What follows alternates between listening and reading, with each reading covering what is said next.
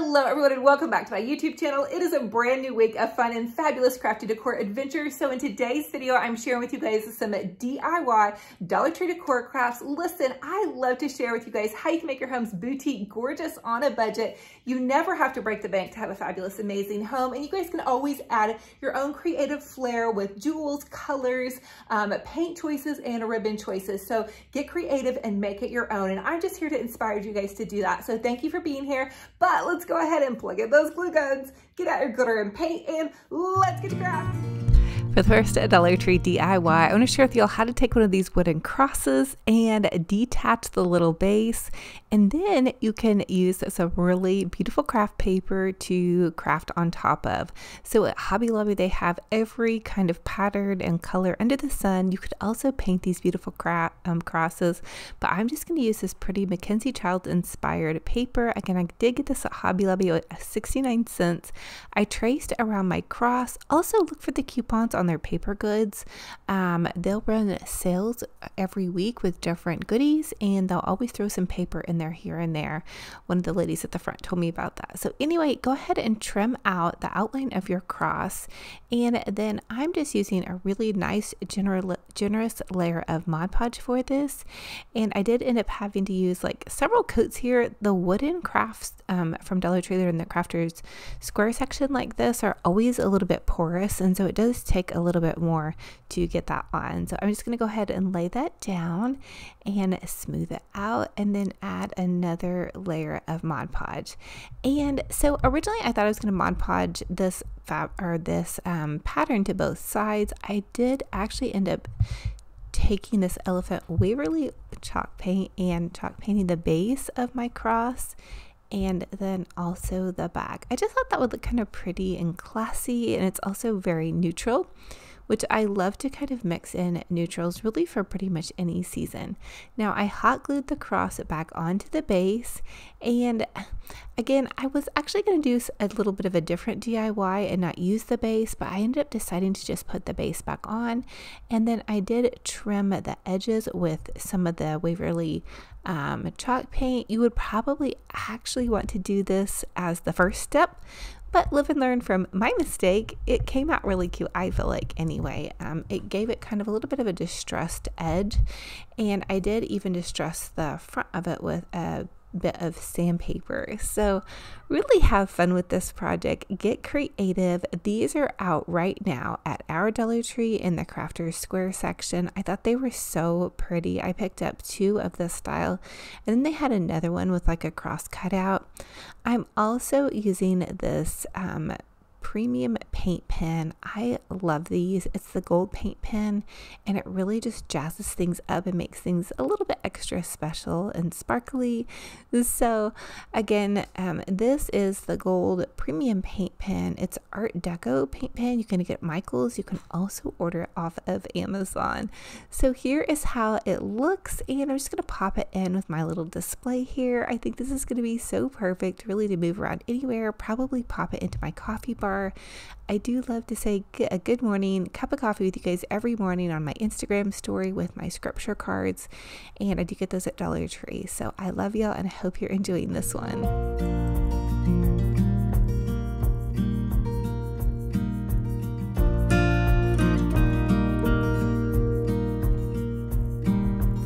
This next Dollar Tree DIY, I'm going to take one of the little burner covers from the Dollar Tree and some of this Dollar Tree nautical rope. I'm going to hot glue it in the center and then wind it around the center point, just making a kind of a cute little swirly basket weave idea here.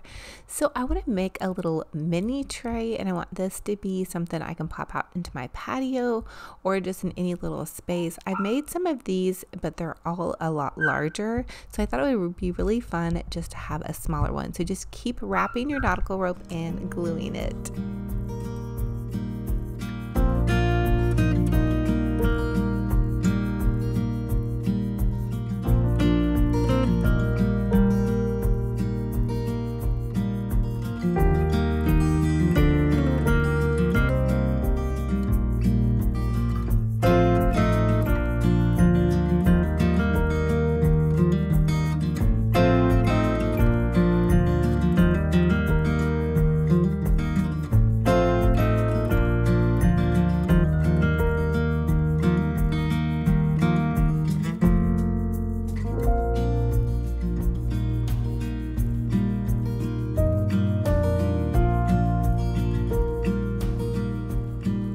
Once I had the whole little rope attached to my burner cover, I then took 2 little pieces of rope and decided to create some handles. Again, I want to create like a little mini tray. Dollar Tree is carrying these really cute like little farmers market type signs, and I chose this locally grown fresh produce. And so I also will tell you to glue your handles up just a little bit further. I was wanting my round sign to kind of sit flat down on my basket tray, but it ended up kind of being a little bit elevated, so it works fine. But just if you want it to sit down flat, put your handles up a little bit further. But I added handles to either side, and then you could honestly just be done here. You could put a cute little bead or something, you know, to cover just that edge. But I think it's pretty cute as is. And then I'm just going to add this little doodly dad. Again, that's that little round. It's like a plant stake, I guess. I don't know. I'm going to add that to the center. And then I also decided to add a layer of Mod Podge.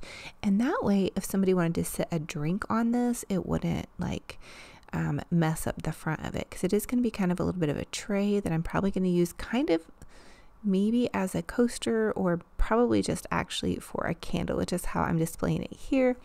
But anyway, I thought that was a really fun idea just for something different. And if you want to create a little tray, you guys could also do this with like a square tray and one of the square Dollar Tree signs. I don't know, honestly, the sky is the limit. Have fun with it, get creative, and go for it.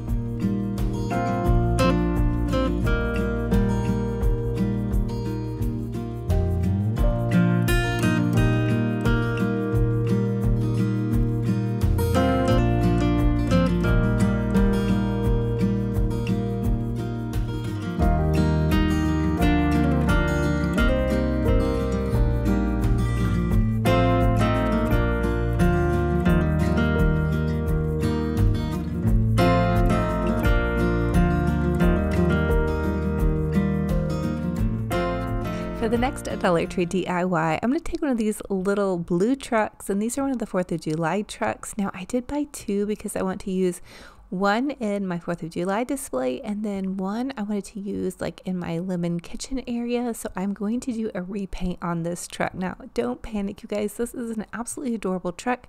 I still have my other USA truck, but I did want to make one that would just kind of match my lemon decor. So I'm taking and I'm laying down a base of the white Waverly chalk paint, and that is going to cover some of the extra glittery and bumpy parts on my actual little truck. And then I'll go in with some of the Waverly elephant chalk paint and just chalk paint the edges right here. And this is above like little tire wheel spot. If you're a car person, let me know what this would probably be called. I guess this is the truck. My son would kill me because he's a total car truck person. Anyway, I am detailing this to the best of my ability and knowledge, and just trying to make it super cute with some fun neutral colors.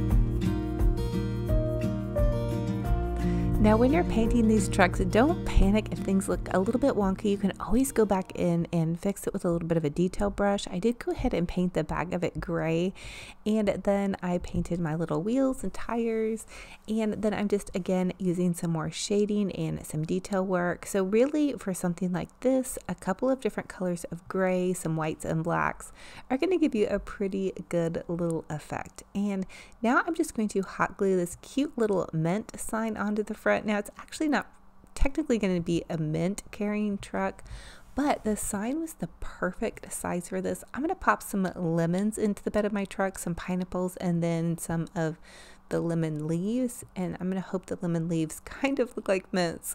Okay, so these lemon plates I actually got at Hobby Lobby. Now they are carrying some different little fruit plates at the Dollar Tree, or you guys could just use some yellow foam or construction paper. Get creative with it. These little mini wooden pineapples are also from the Dollar Tree, but I just thought this was such a fun little happy truck, and again, it matches my kitchen. So anyway, just get creative with it. You guys could do a watermelon truck, you could do an herb truck, lemons, you know, anything that floats your boat, that pops into your brain. I do love to buy, you know, one extra of the trucks so I can kind of sometimes do these little cute repaints. I hope you guys are loving it. Comment and let me know what you guys think.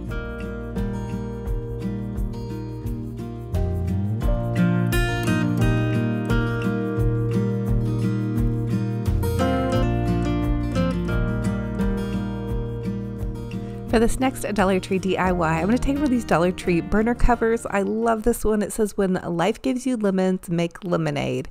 Super great motto for me right now. And so I just hot glued a piece of wire to the back, and then I put a piece of cardboard over that wire to kind of keep the little burner cover on, and then just wired it to this wreath form. This wreath form is about a 14-inch wreath form.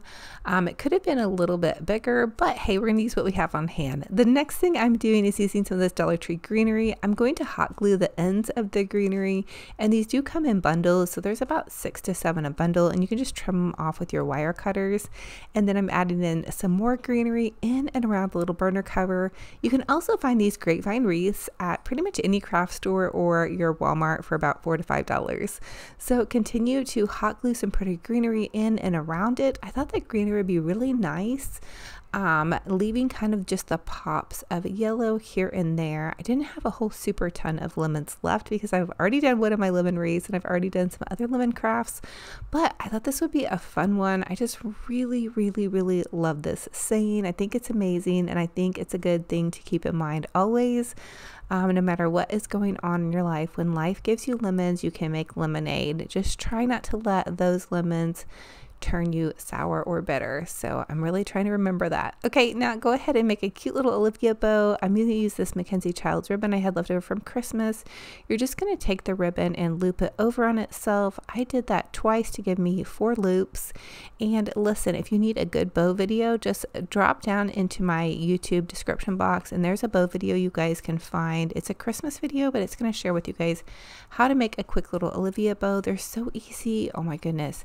I'm going to take a zip tie to the center here, a zip tie up to the center, and then you just want to give it a good fluff enough, and then you have a fabulous little bow. And that's the secret to all my bows, is all that fluffing. And I also suggest to always try to use wired ribbon. That's super helpful as well.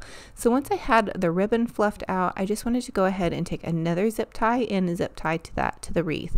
I always used to use pipe cleaners, but I'm really finding that I like zip ties better, so much better, because they really keep everything on really nicely. So I'm just fluffing out my ribbon. Now I think it's super cute as is, but you know, I have to go a little bit extra step, and there's my creative director in the background, Bingy Bear, my puppy dog. He wants me to play with them. But I'm going to use this blue ribbon, and I made another quick little Olivia bow. The blue ribbon I did get off of Amazon, and I used it last year as well, so it did last me quite a bit of a long time. I'm going to zip tie that to the center of my black and white check bow. And then there you guys have that. You can add some lemons. I added some of the lemons and Dollar Tree limes. They have a lot of limes out this year. Oh, and also you guys keep an eye out for those Dollar Tree lemon dishes. I saw some in my store yesterday, so they should be out in your store hopefully. I also have some lemon dishes linked to my Amazon store too. So what is your favorite motto in life? That's going to be the secret question for this video. So if you're wondering what a secret question is, well, I do have a Cricut Joy giveaway that I'm going to be giving away. So I like to ask you all a secret question in every single one of my videos. It gives you guys an opportunity to connect and also to win the Cricut Joy. So just drop a comment down below. What is your favorite motto? Your favorite little quick thing that you love to pop out? You know, it could be a little token of scripture. Let's light up the comment section with some positive vibes. I think I really need that, and I know it can help others as well. But for me right now, it's when life gives you lemons, make a lemonade. And so I hope wherever you're at and whatever you have going on, you're making the best of it and making that sweet little glass of lemonade.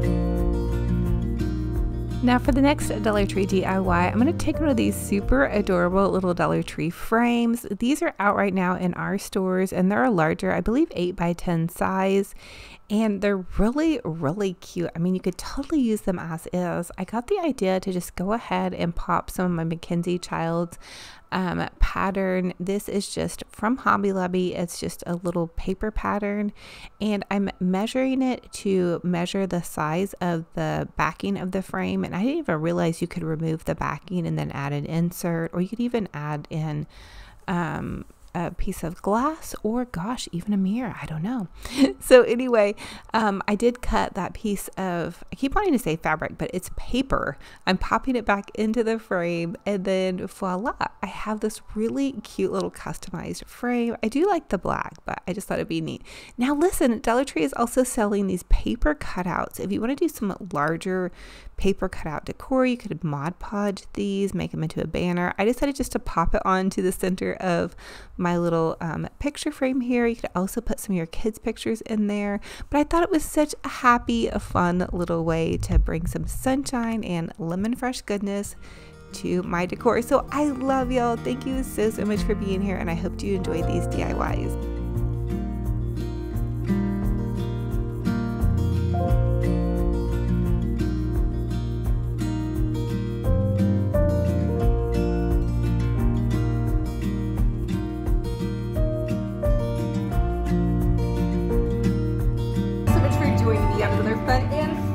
Crafty Decor Adventure. It is a true blessing and honor to have you all here. Listen, if you love to craft and decorate on a budget, I would love to have you subscribe to my YouTube channel. It's totally free. Punch the little bell and it will update you every time I post a new video. I post several DIY videos a week on YouTube, as well as several DIY videos a day on Facebook and Instagram.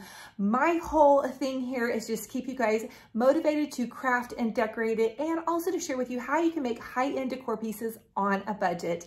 And I'm going to tell you guys right now that crafting and decorating for me is such a healing and wonderful journey. So wherever you're at, give yourself grace and just keep working at it. So anyway, I love y'all to the moon and back. I cannot wait for our next video. We have so many fun ideas for summer, and then we'll move into fall and Christmas. And just listen, you guys, I'm so thankful and blessed to have y'all here.